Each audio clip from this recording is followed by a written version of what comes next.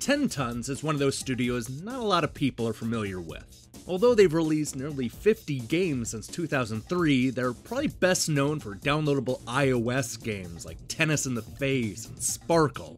I've reviewed a few of their games, such as Crimson Land and Spellspire, but none of them have really stuck with me. That is, until now. Their newest game is Jydge, and if they continue to release high-quality action games like this, then a whole lot of people are going to start remembering their name.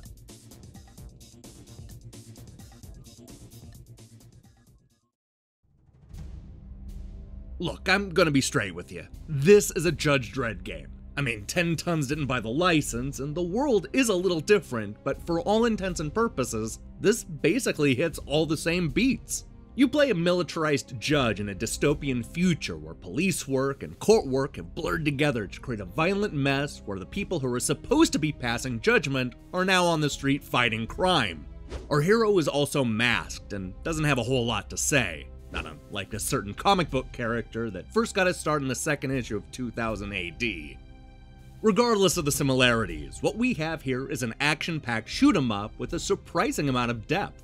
Each mission will have us going into a small, self-contained level where the goal is to save the hostages, take out gang leaders, or grab the incriminating evidence. There are also 2 optional missions to complete in each stage, usually requiring you to loot all the crates or avoid taking damage or go the entire mission without being seen.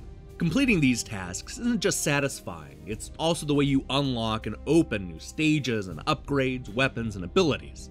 This all seems pretty straightforward and simple early on, but it won't take long for the game to add another bunch of missions to each level, and then even more missions. The game is designed to make you tackle these levels over and over, but always in a slightly different way. I'll be honest, the idea of replaying the stages multiple times could have easily gone wrong and become a repetitive nightmare. Thankfully, that doesn't happen in Judge. Because you're already unlocking new weapons and abilities, the desire is already there to replay old stages and test out your new gear. The fact that you can do this while also completing tasks and opening up treasure chests is simply a bonus. The truth is, there's a lot of stuff to equip. Let's start with the cyberware, which is a lot of different perks you can pin to the judge. Now these upgrades can be everything from improving melee damage to adding more health, all the way up to deploying attack drones and learning the ability to hack vulnerable computers. There are a lot of these perks to choose from and only 4 slots to fill, so it always comes down to finding the right combination for the way you want to play. I like how simply rearranging these abilities can take you from the world's stealthiest spy to a high-powered badass that cannot be killed.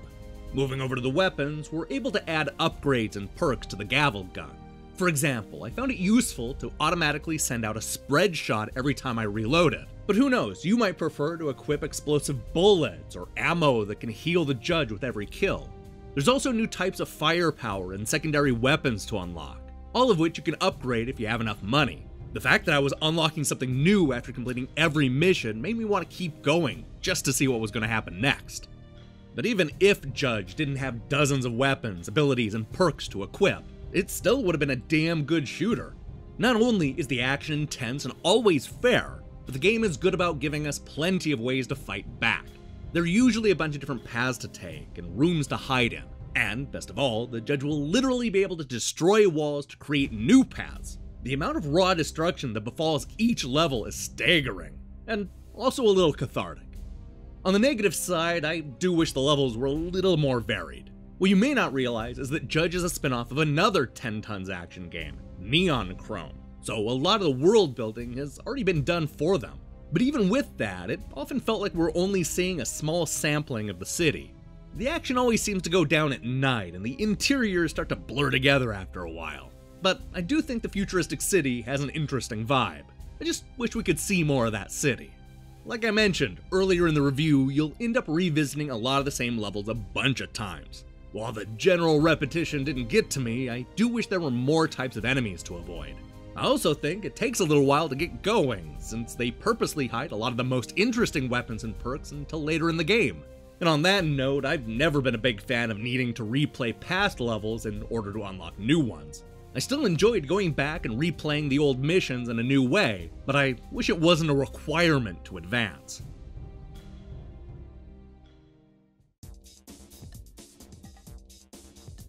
I like that Jydge is more than just a great playing shoot-'em-up. Sure, you're still dodging bullets and running around a familiar, futuristic world, but there's a lot more going on here than you might initially expect. I'm a big fan of the way you can customize the action by rearranging perks and swapping out abilities. Unfortunately, there is some repetition, and the levels start to blur together after a while, but the amount of customization helps to keep things fresh. Licensed or not, this is the best Judge Dredd game we'll ever get. Hey, thanks for watching our review. So here's the question of the day. What is your favorite old school ending to a video game? I'm talking 8-bit, 16-bit, and I don't know, maybe even 32-bit, nothing recent. And yes, I know that this has nothing to do with today's review, but I'm working on an upcoming feature and sure could use your help.